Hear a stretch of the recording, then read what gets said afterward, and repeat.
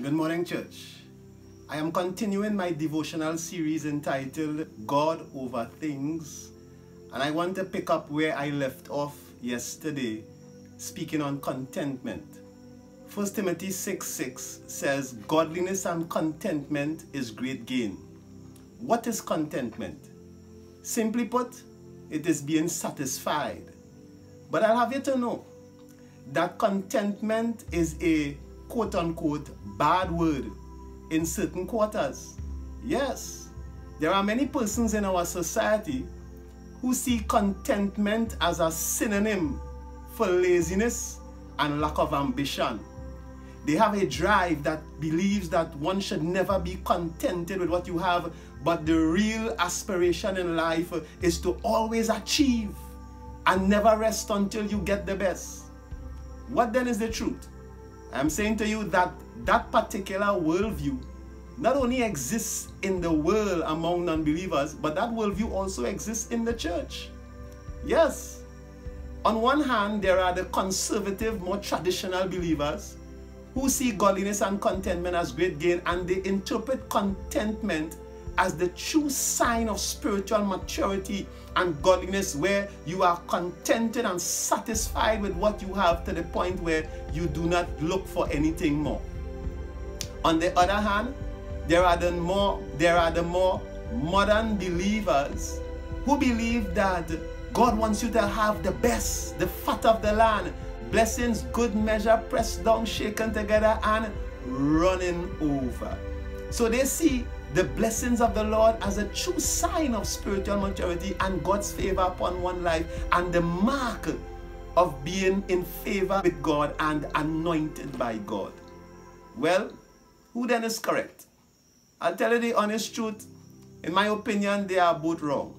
Well, the conservative believers are 90% correct in that contentment is satisfaction. But the part about not wanting better, that is where the error occurs. There is nothing wrong with desiring better. In fact, God wants us to have the fat of the land. God gives us all good things to enjoy, and God wants His children to enjoy His blessings. On the other hand, the modern believers believe that they should have the best, and they should get it by pursuing the best, and that is where they are wrong.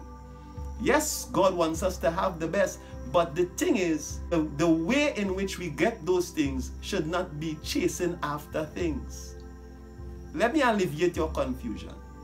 The real answer to this enigma lies in Matthew chapter 6, verse 33. It says, seek ye first the kingdom of God and His righteousness, and all these things shall be added unto you. You see, yes, God wants us to have good things, but God does not want us to achieve things by pursuing things, but God wants us to achieve or gain things by pursuing God. Priority is the key. We ought to seek God first. In other words, God must be our priority. In other words, we must put emphasis on seeking or pursuing hard after God. And then God promises that in return, He will take it upon Himself as His responsibility to add these things unto us. In other words, we ought to chase after God, and if we do, then things will chase after us. Not the other way around. I am persuaded when you chase after things, things will run away from you.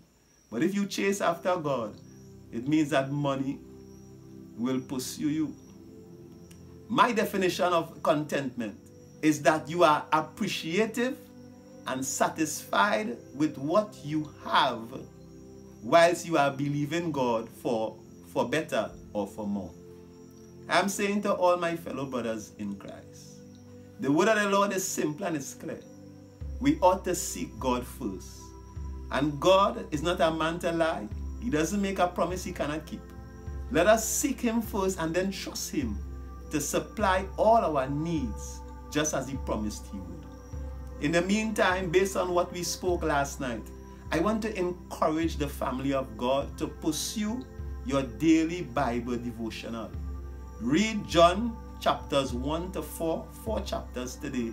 And in the meantime, let me pray for you that you remain contented whilst trusting God to add his intended blessings to you. Father, in the name of Jesus, I commit your people into your hands. I pray, God, that you will give them an attitude of gratitude, that no man will be begrudging, oh God, and complaining about his status. But, oh God, let us recognize the good things that you have done for us, to focus on those things and be grateful and thankful. Let us be, oh God, appreciative of what we have whilst we are patiently waiting and trusting you to bless us with better and more in the name of Jesus Christ. So I pray, God, that you will give patience and faith to your children and give us the right priorities, that we will seek you first and trust you to add the things unto us in the name of Jesus Christ. Amen and amen. God bless you, church.